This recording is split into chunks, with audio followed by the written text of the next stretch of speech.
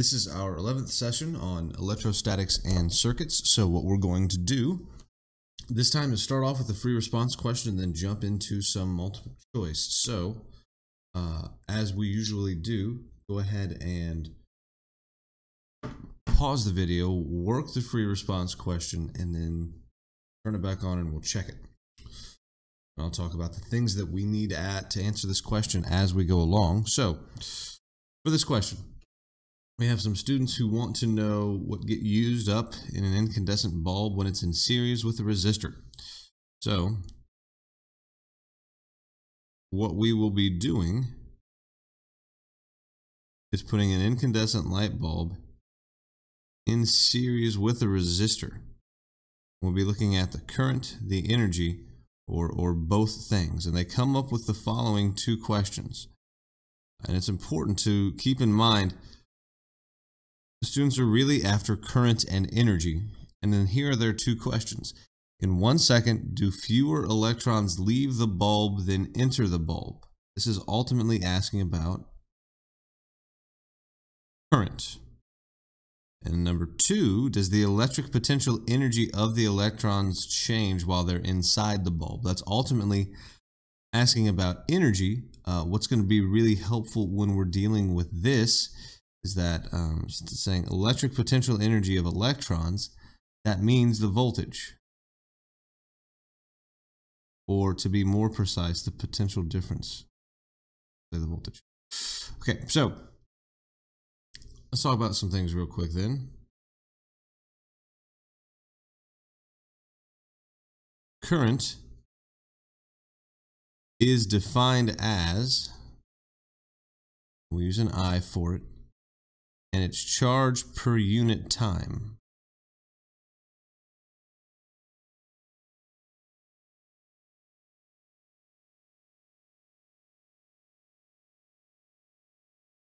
So current is the amount of charge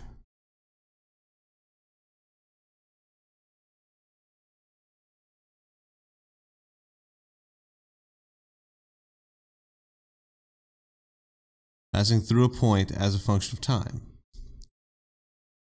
or passing through a point per second. That's what's meant by current when we talk about it. So if we look at a wire, for our purposes, there are a couple of relevant things going on. There's some junk in the way in the wire. We'll say all this blue stuff is quote unquote junk in the way. The way we measure that junk that's in our way is by saying its resistance.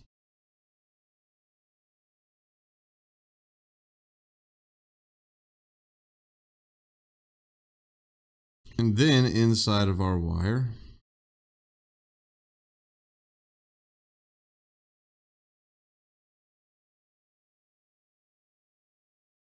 we have electrons. So, junk in the way and electrons. When we connect this to a battery, creates an electric field inside of the wire that causes the electrons to experience a force.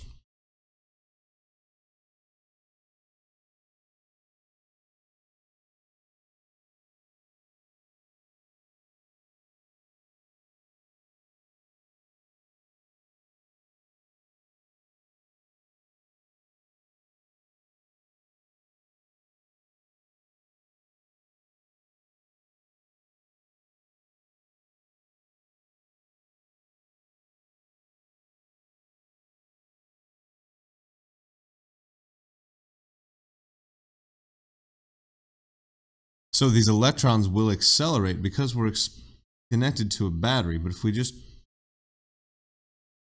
look at the path of one electron, it's going to run into something, bump, come back, run into something, bump, come back, run into something, bump, come back, run into something, bump, come back, run into something, bump, come back. And so what happens is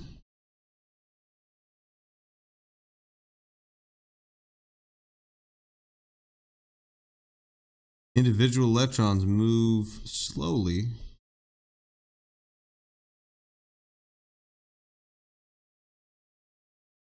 at some constant drift velocity.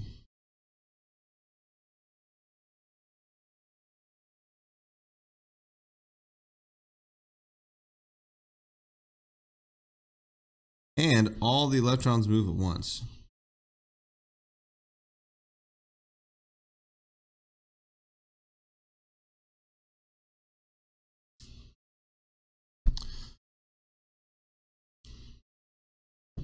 It's like being in really, really heavy traffic. When the cars go, they all go at the same time. And because the wire is full of electrons,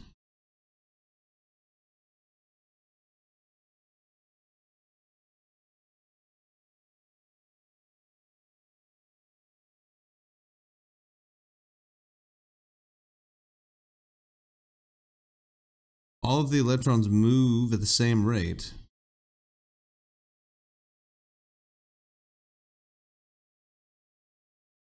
And since electrons, the rate of the movement of electrons, or the amount of charge passing a point at a given time, is current, that means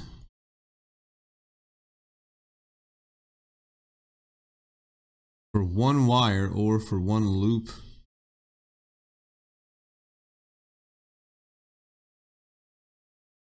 for one loop of a circuit, all points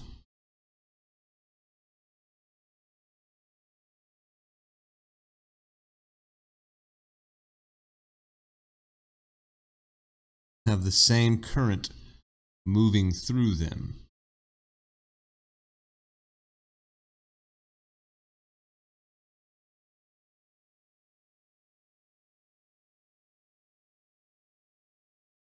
And if we have loops, well, let's see.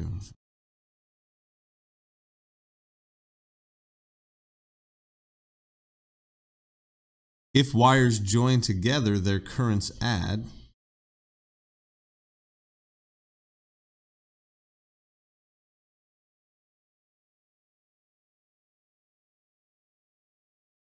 If a wire splits, the current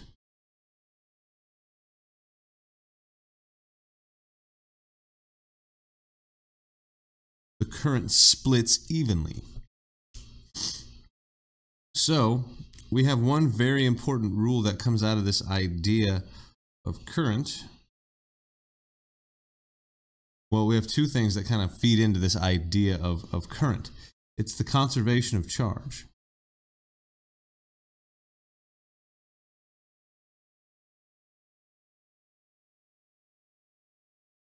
Essentially, we have to have the same charge going in to a point as we have coming out of a point.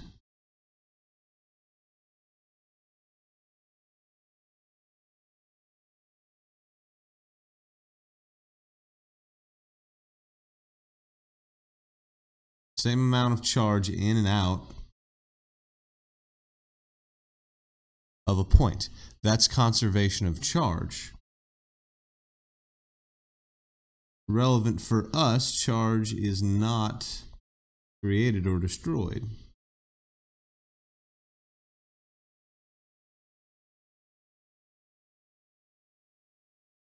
Put a little asterisk by that. There is, when we're talking about nuclear reactions, there is an opportunity for charges to be made, but in that case, net charge is not created or destroyed. But when we're talking about circuits, we can kind of simplify that and say we can't make charges. Charges already exist inside of our wires. We're not creating charge, we're just moving it.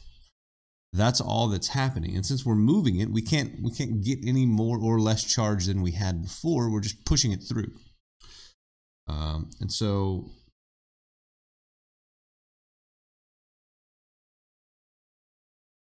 we have Kirchhoff's loop rule. So that kind of talks about conservation of charge in terms of current.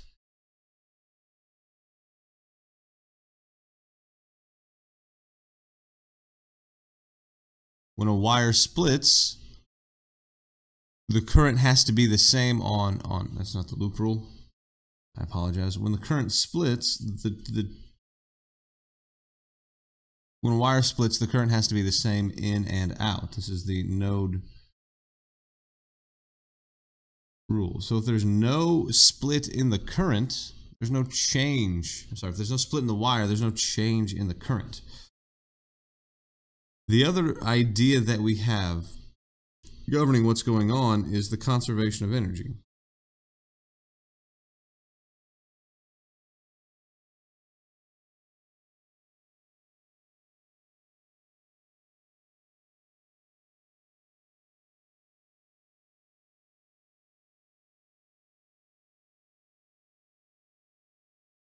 In a loop of wire,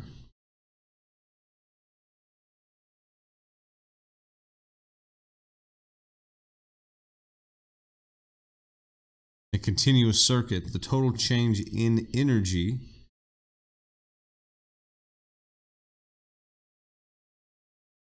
must be zero. So if we look at a really simple circuit, this is a battery, this is a resistor. That's a single loop. So if we start here, move through the battery and move across the resistor, the electrons are the thing that move through the battery, move through the circuit. So electrons gain energy from the battery.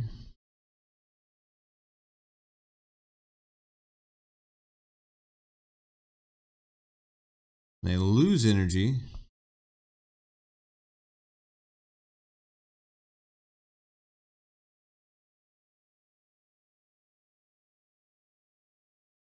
as they move across a resistor.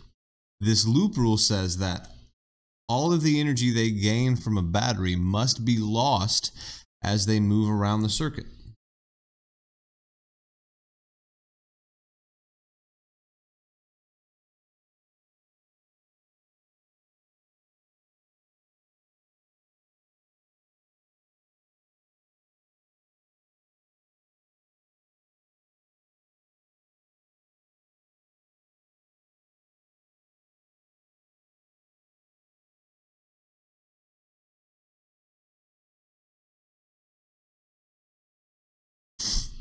So, talking about energy, in circuits we generally don't talk about the amount of joules that something has. It's not the most convenient thing to look at.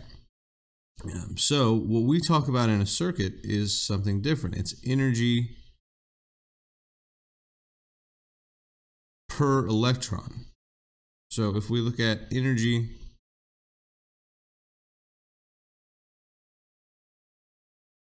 over charge, that's voltage. The way we measure energy in a circuit is voltage. That is the essentially energy per electron that we have going on. So if we want to see what's going on with the energy, we're talking about voltage. So all of this is Kirchhoff's loop rule.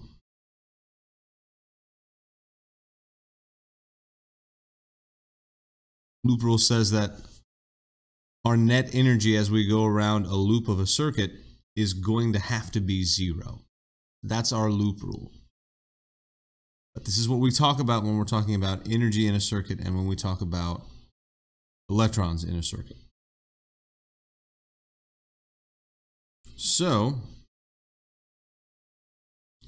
we have these two questions. In 1 second, do fewer electrons leave the bulb than enter the bulb?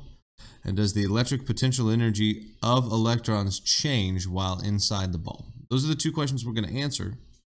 So here's what the students have: an adjustable power source, wire, light bulbs, resistors, switches, voltmeters, ammeters, and other standard equipment.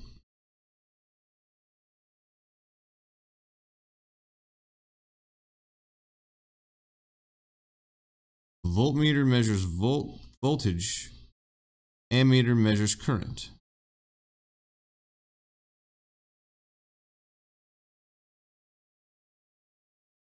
Assume the power supply and voltmeters are marked in point 1 volt and 0.01 amp increments.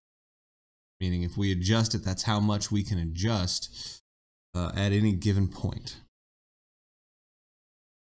That's how accurate we can see what's going on there. So, describe an experimental procedure you could use to answer questions 1 and 2 above. State the measurements you would make and how you would use the equipment to make them. Include a neat labeled diagram of your setup. So, for our setup, we're going to build a circuit. So we're going to have our adjustable power supply. You could either draw that as a battery or as essentially saying, all right, we have a power supply. I'm going to do a battery. Either one is acceptable. We got a battery. And what we want is an incandescent bulb in series with a resistor. That's what has to be in our circuit. So here's our resistor. It's going to be attached to an incandescent bulb. All of those things are in series. Now, can't measure anything with that. So here are the things I want to measure. In 1 second, do fewer electrons leave the bulb than enter the bulb? That's the current. So what I need to do is measure the current going into the bulb. Put an ammeter before we get to the bulb.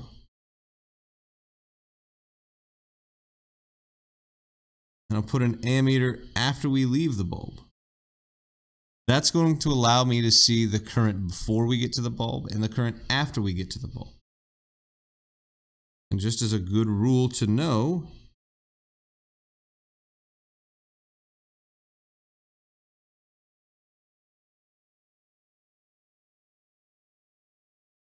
ammeters are in series with whatever we want to measure.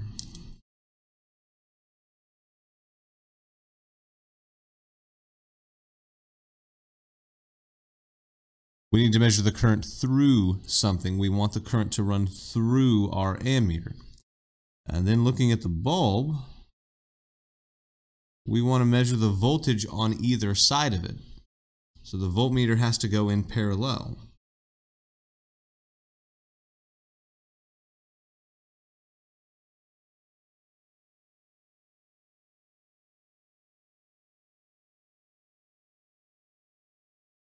The voltmeter measures the change in voltage between 2 points.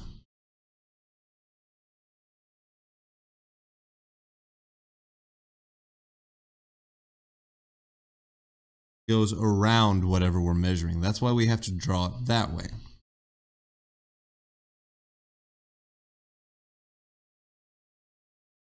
So I've got this thing labeled. I've got a power supply, a resistor, a bulb, and then 2 ammeters on either side of the bulb and a voltmeter around the bulb. So I have to describe my experimental procedure.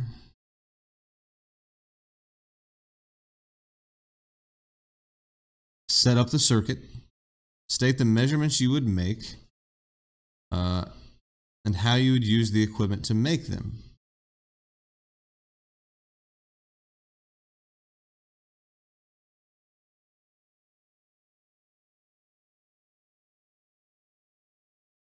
So we're going to measure the current on each side of the bulb.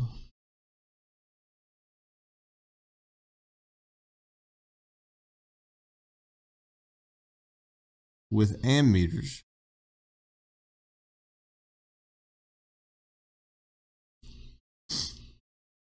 We're going to measure the voltage on each side of the bulb with the voltmeter. That's all we need to do to answer those 2 questions. This is all we need to say. I don't need to go into the explanation of why I'm doing those things. When I'm describing an experimental procedure, especially for the College Board, I would say, just describe the measurements that you're making. Don't go into why, don't go into analysis. That's not what's happening here. That's what's happening in the next part. Explain how the data from your experiment can be used to answer question 1 above. So, question 1 is, in 1 second, do fewer electrons leave than enter? So, the ammeters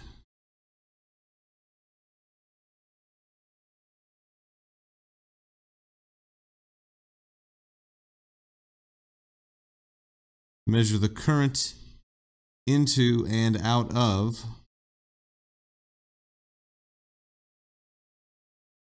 the bulb.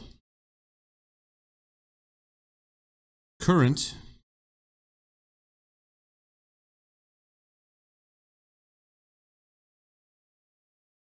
is a measure of charge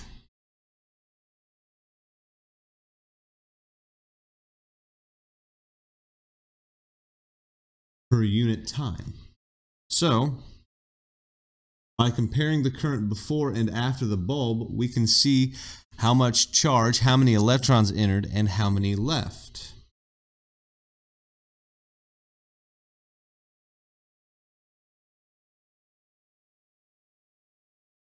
If the current is the same number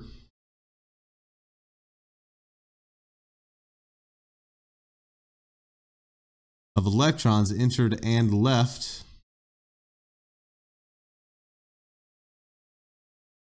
the bulb. If the current's not the same, then the same number of electrons did not enter and leave. That's kind of all I have to say about that. Explain how the data can be used to answer question 2 above. Question 2 says, question 2 wants to know, does the electric potential energy of electrons change while inside the bulb? So,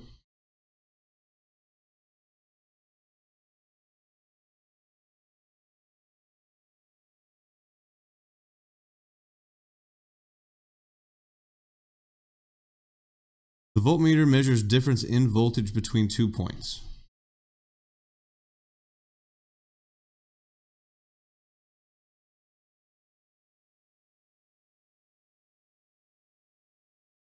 That's the whole point of the voltmeter.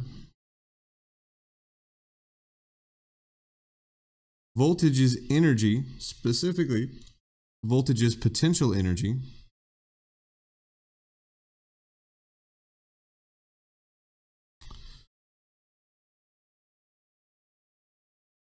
per unit charge. Voltage tells me how much energy each electron has.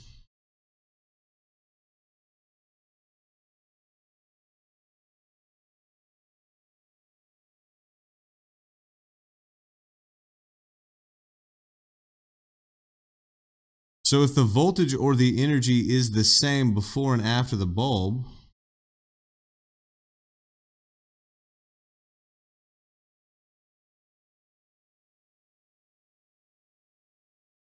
they have the same energy.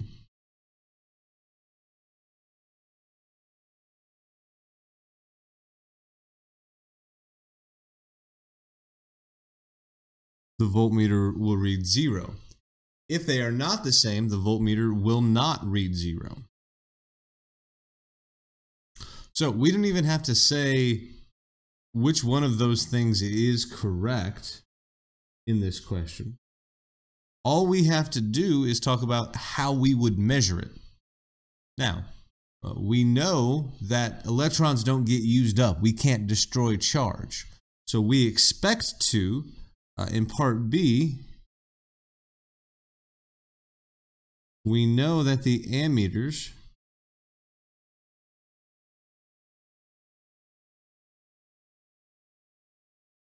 will be the same. You're going to have the same current before and after the bulb because the same number of electrons enter the bulb as leave the bulb. A light bulb or a resistor or any other circuit element does not destroy charge. Charge moves through there. What happens is that those charges lose energy.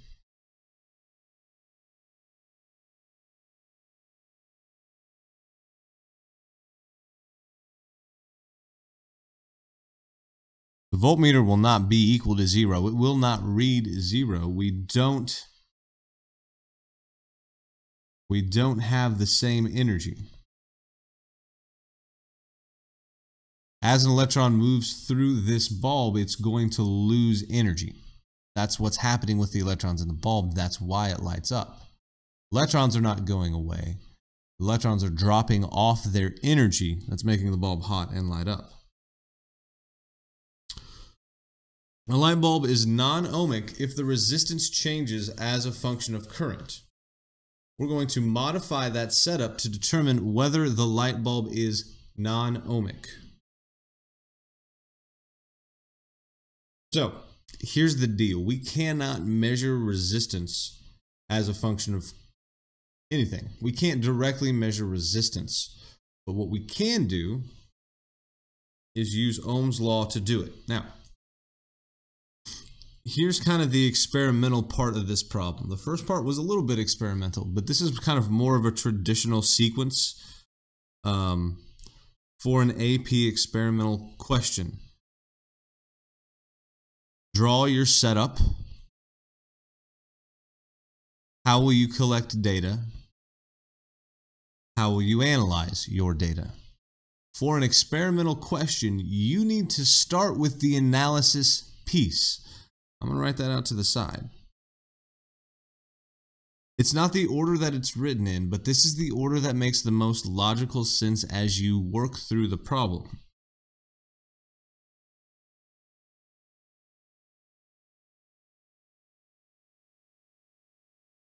Start with the analysis.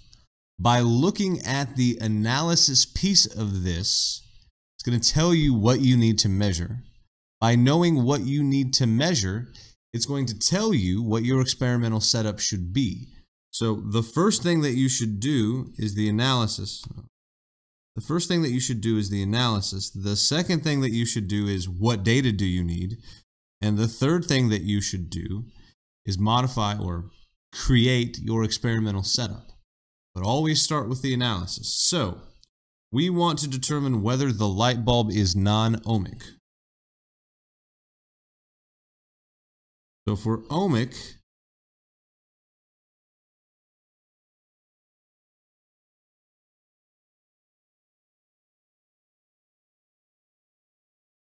resistance is constant with our current. For non-ohmic, resistance changes.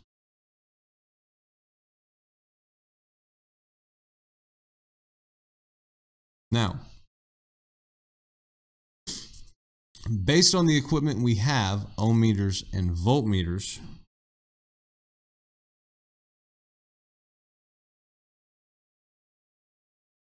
we can only measure V and I. So to analyze, what we're going to do is graph the only things that we can measure. We're going to graph the voltage versus the current. Now, from Ohm's law, V is equal to IR. So if we graph those two things,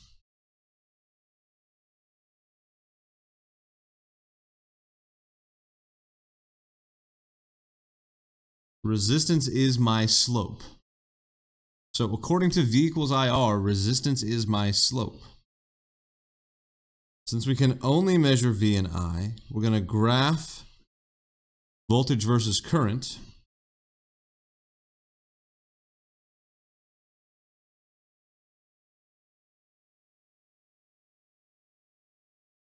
A straight line means we have constant resistance.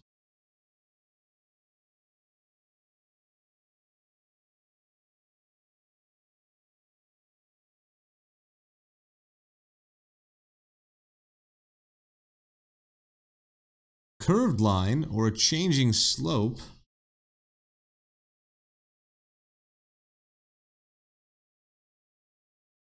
means the slope or the resistance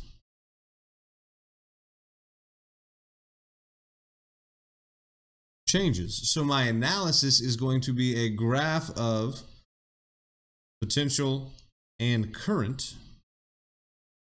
And we're going to look at how the slope of that line changes or does not change. So, what data do I need? I'm going to make a graph of current versus potential. What I need is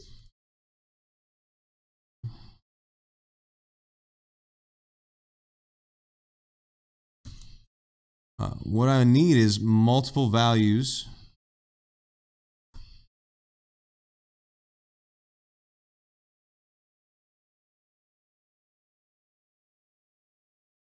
of current through the bulb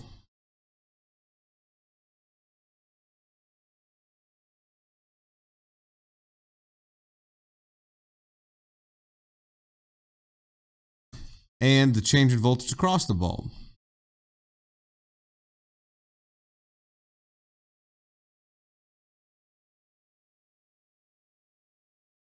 Practically, what that means is that we will adjust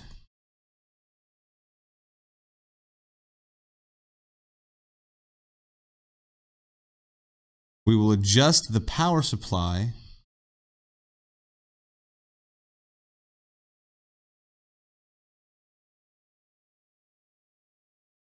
to change the voltage and current multiple times.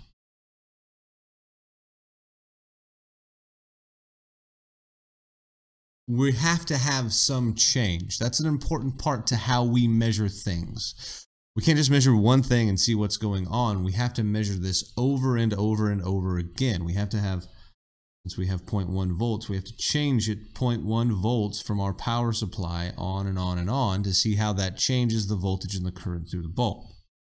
Now, if I'm just collecting current and voltage information about the bulb, really,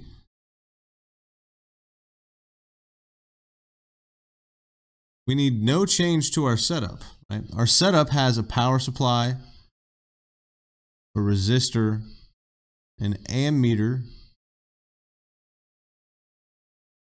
on both sides of the bulb, so that's going to tell me the current going through the bulb, and then a voltmeter across it.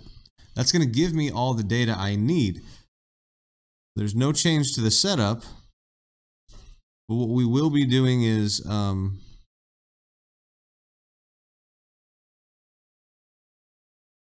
we will adjust the power supply to get different data.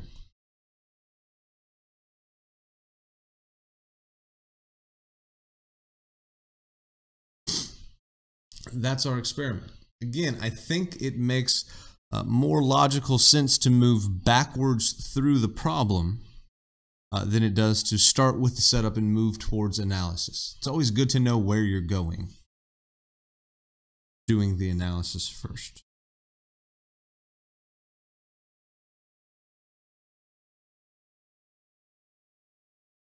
Now, I left out a part. It was talk about uncertainties in our measurement. So, here's the issue.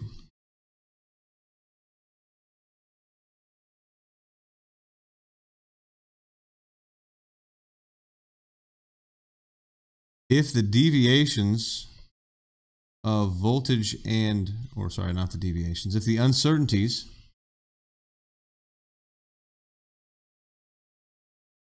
of current and voltage from the meter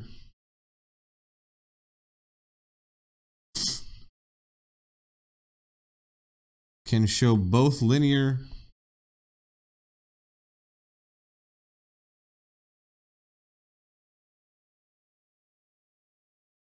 and nonlinear data, we need more accurate equipment. We can't make a determination, basically.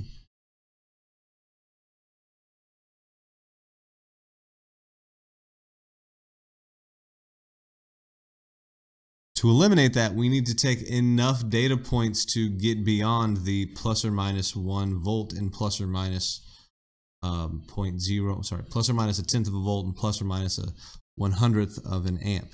So practically what that looks like, if we're making this graph,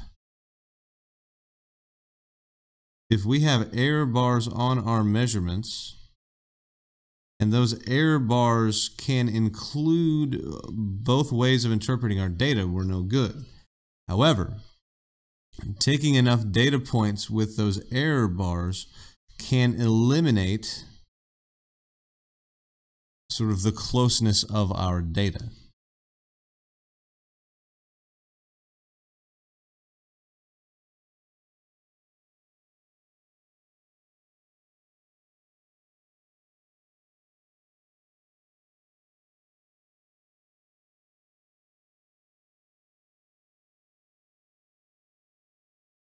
So it's important to take data over a wide range of values. Now we have our multiple choice. As we've done multiple choice in the past,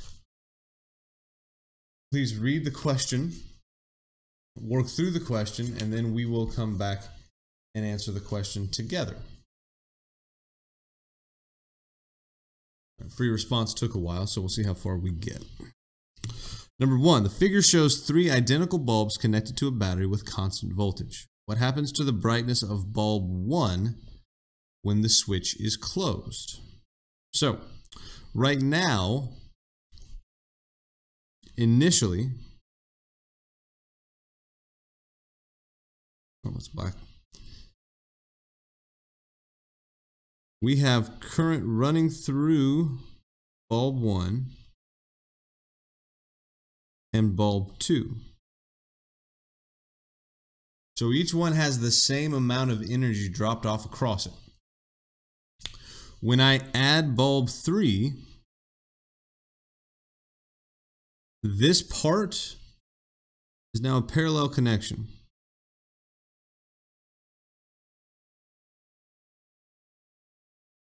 And the current splits right here.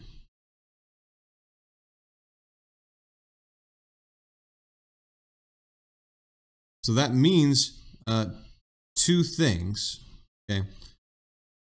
Parallel connection means one thing, current splits means another thing. Parallel connection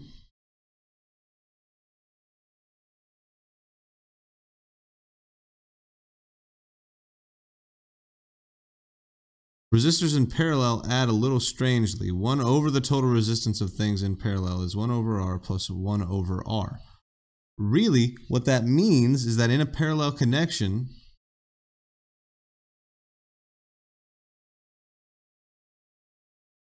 total resistance decreases. So the resistance of this piece goes down, right? So when we add that parallel connection, the total resistance of bulbs 2 and 3, instead of being just the resistance of bulb 2, I have less than the resistance of bulb 2 in my circuit. So what that means is the total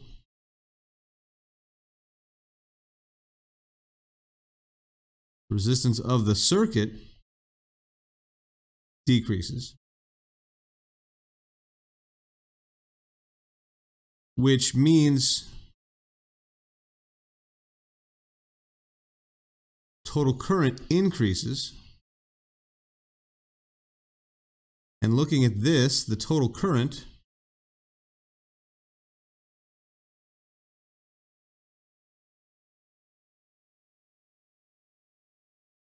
because bulb 1 is in series with the battery, the total current moves through bulb 1. And since I get more current through bulb 1,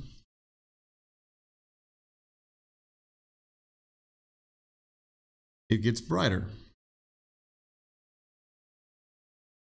That's one thing that happens. So the brightness of bulb 1 will increase permanently. So we've answered the question. Now, what I'd like to do is talk about what it means to have the current split for bulb 2. Current splits, that's the second thing. So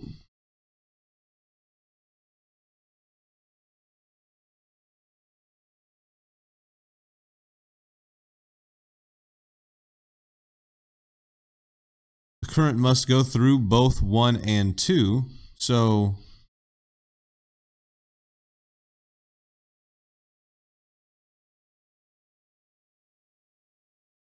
I have now less than the total current, and really it's half of the total current. Since they're identical.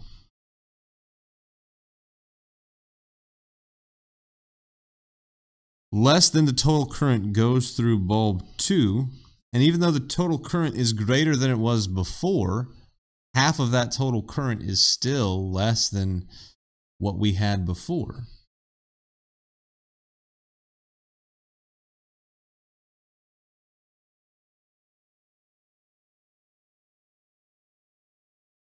That gets dimmer. Here's another way of looking at what's going on.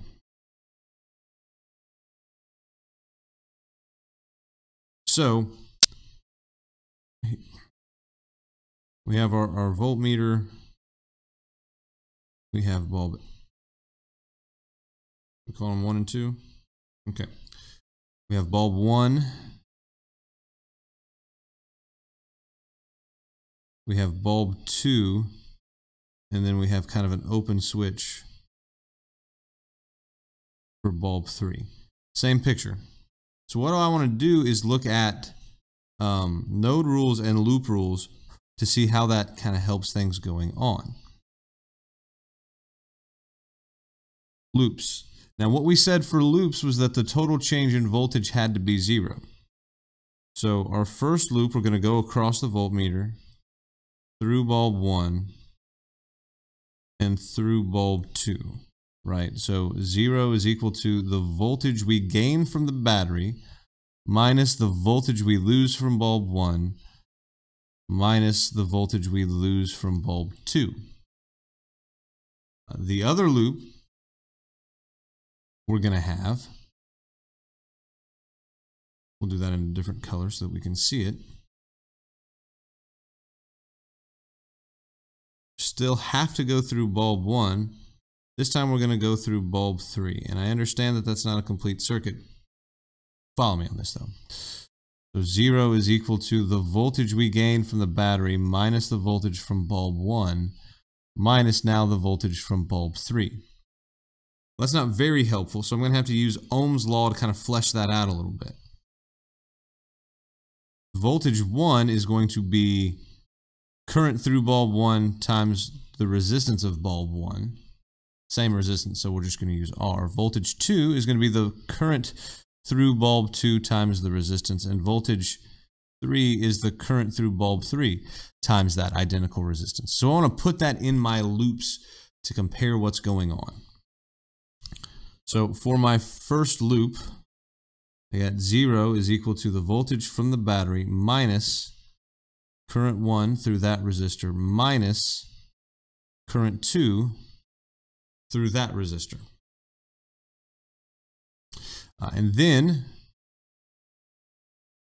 I'm going to write it underneath, but for the second loop it's voltage minus current 1 through the first resistor minus current 3 through the second resistor. Sorry, through the third resistor. That's what's going on right here. And then we have the node rule that's going to kind of help us interpret what's going on.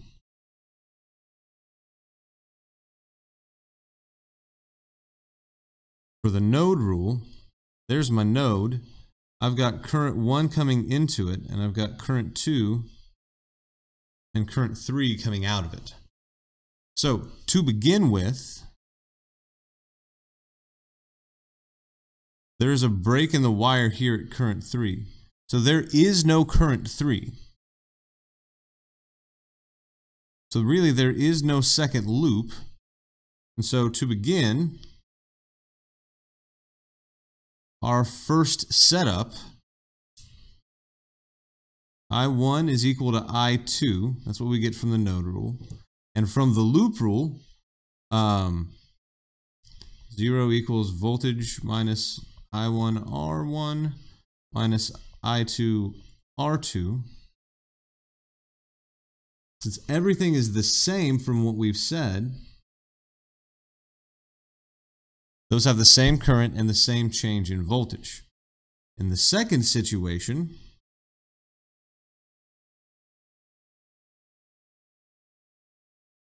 when we close the switch, I3 is not 0.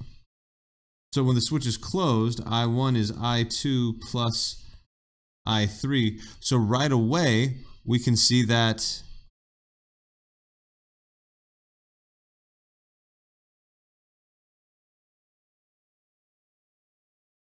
I2 is smaller than it was before. Right? It's no longer equal to I1.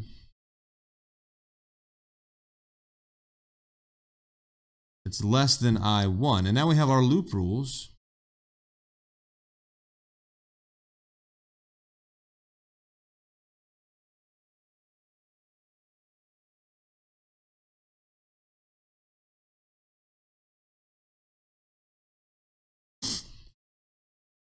So, just by looking at that fact that I2 is now split, this piece goes down, so the voltage through I2 goes down, which means I1 must go up.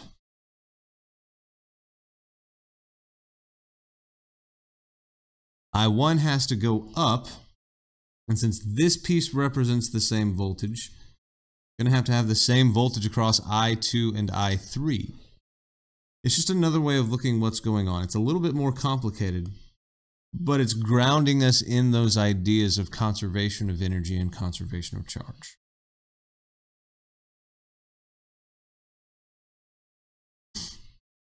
In the circuit shown in the figure, all the light bulbs are identical, which is the correct ranking of the brightness of the bulbs. So, looking at this circuit, I have the voltage of my battery. I go around the circuit.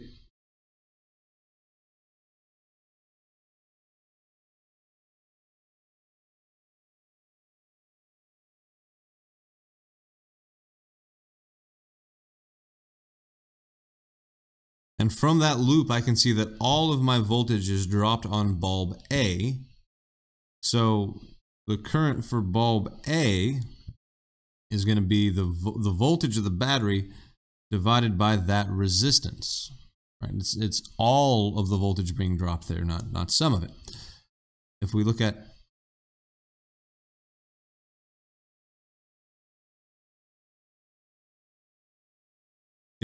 the other loop,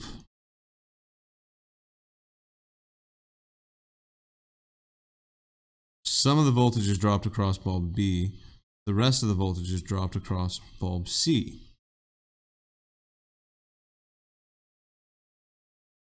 Since they're identical, it's going to be half.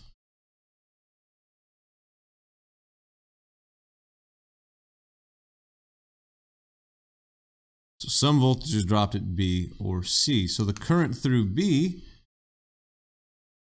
is going to be half of the voltage divided by the resistance. That's less current, so it's going to be less bright.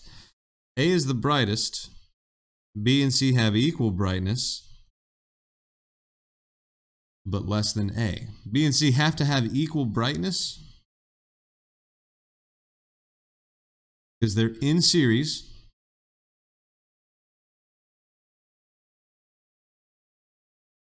And they have the same current running through them, and we're told that they're identical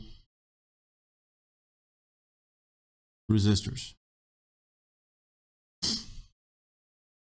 Number 3, in the circuit shown in the figure, 4 identical resistors labeled A and D are connected to the battery as shown. Switch 1 and switch 2 are switches. Which would result in the greatest amount of current through resistor A? So,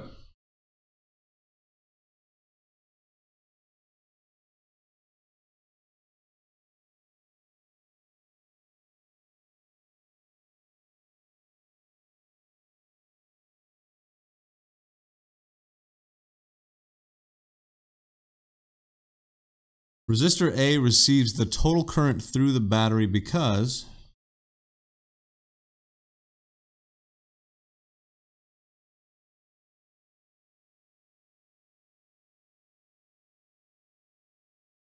it is in series with the battery.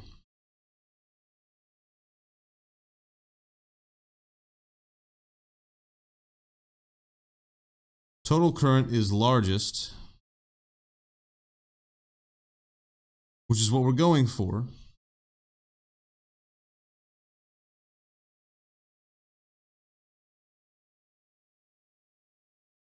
when the total resistance is smallest.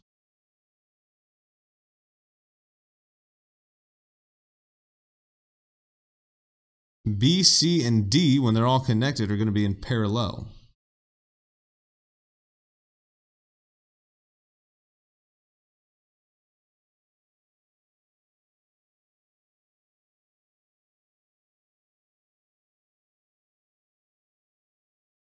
So their total will be smallest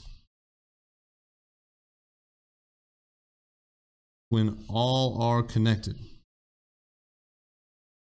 So when all of these things are in parallel, they have the smallest resistance. So what I want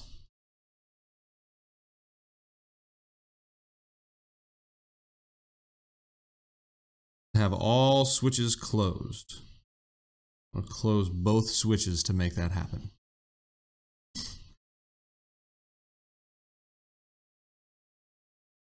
Number 4, a light bulb is connected in the circuit with the switch open. All the connecting, so none of the wires have resistance and the battery has no resistance. When we close the switch, which describes the behavior of the circuit. So I have a light bulb connected to R1 in series, and then when I close the circuit, these two are in parallel. This is just like number 1. So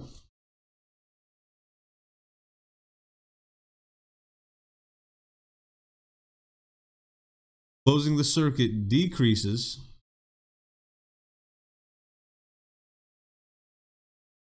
the total resistance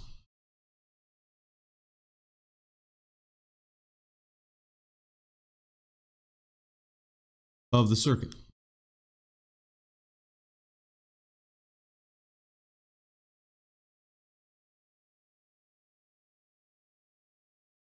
R2 and R3 are in parallel now, and so that parallel section has less resistance than just the series section before.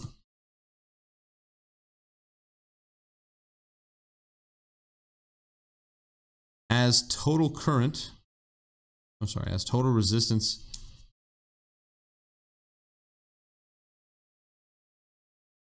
decreases, total current increases.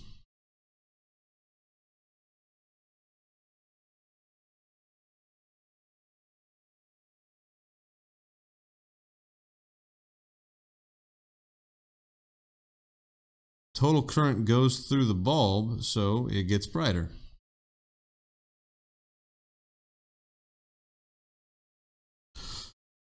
So the brightness of the bulb will increase. That's one thing that's going to happen. Now it's talking about the potential drop, or how much voltage goes across R2, and we need to know what happens there.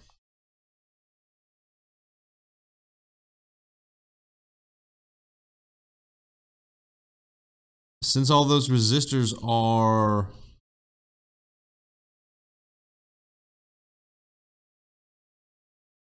well, doesn't matter. R2 receives less current, so it doesn't say that they're identical.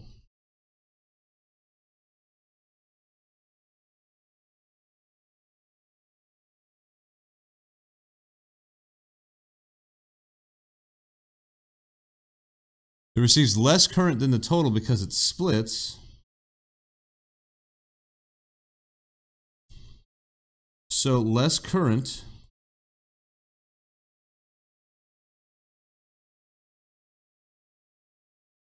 is less voltage drop, less potential drop. So the potential drop across R2 will decrease. That's what happens when we split our circuit. Number 5, 2 light bulbs are connected to a battery.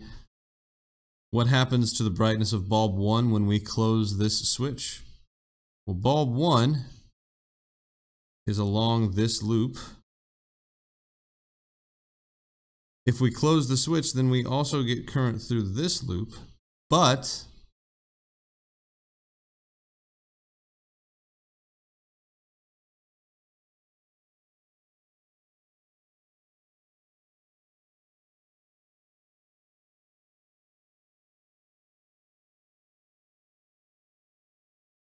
There's no change in that top loop when the switch is closed, right? We have the same resistance in the loop.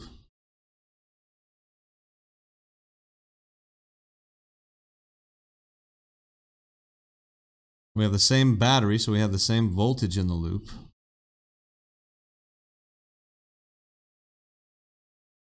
Means we have the same current in the loop. There are no changes. So when we do that, the brightness of bulb 1 is not going to change.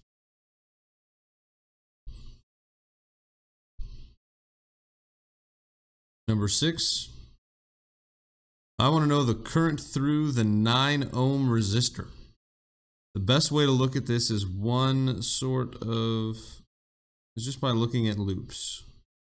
That's one complete loop. So that tells me in that loop, we're going to gain voltage from the battery. We're going to lose voltage from the 3 ohm, and we're going to lose voltage from the 9 ohm. Kirchhoff loop, right? So since V equals IR, that's the voltage we lose across the 3 ohm resistor, and this is the voltage we lose across the 9 ohm resistor. Now, they're in series, or at least the 3 ohm and the 9 ohm are. They're on the same wire, so I know that I1 is equal to I2. So my Kirchhoff loop now looks like 0 equals 8 minus 3I minus 9I. So I've got 0 equals 8 minus 12 times the current. Add them together. That's telling me that the total resistance of that part, this chunk, is 12 ohms. And so 8 is equal to 12I. And so my current is 8 over 12. That gives me about 0.67 amps.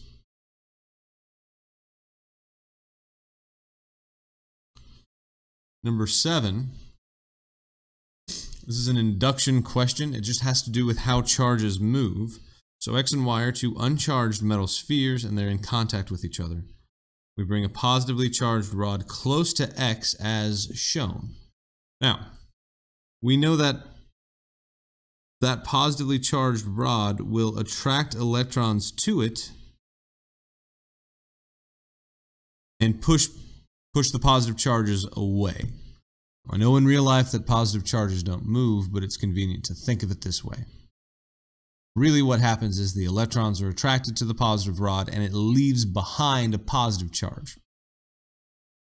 For practical purposes, it's pushing the positives away and bringing the negatives towards it. So what we have is a polarized system.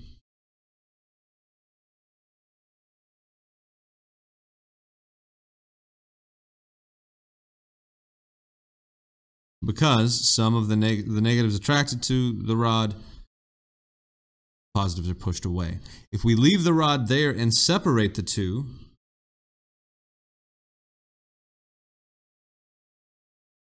the negatives stay on X and they leave Y. So X is going to remain negatively charged, Y is going to be positively charged. So what are the final charge states of X and Y? X is negative and Y is positive.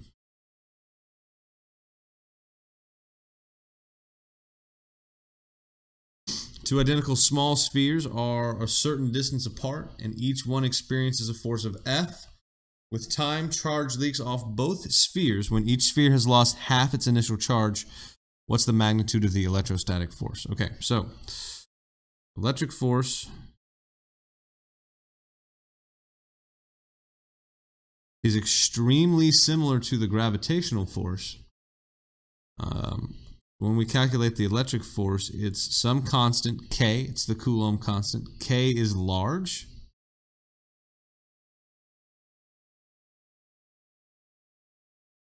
What this tells us, one of the things that K tells us, is that the electric force is a very large force. I don't need a lot of charge from the electric force to get an appreciable force.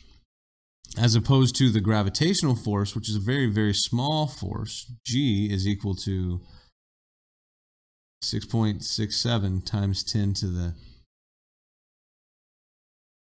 negative 11th. I need a lot of mass to get a gravitational force. Gravity is a weak force, electricity is a strong force. Times one charge times the other charge over the distance separating them squared. It's the same type of 1 over r squared force. So, if we start off with, we'll call this force 1, it's kqq over r, and then each of those q's drops down to half its initial value. Force 2 is k times 1/2 q1 times 1/2 q2 over r squared. So I get 1/4 k q1 q2 over r squared. Force 2 is 1/4, if I substitute this, of force 1. So I get 1/4 of that force. All right, that's our time. Thank you for watching.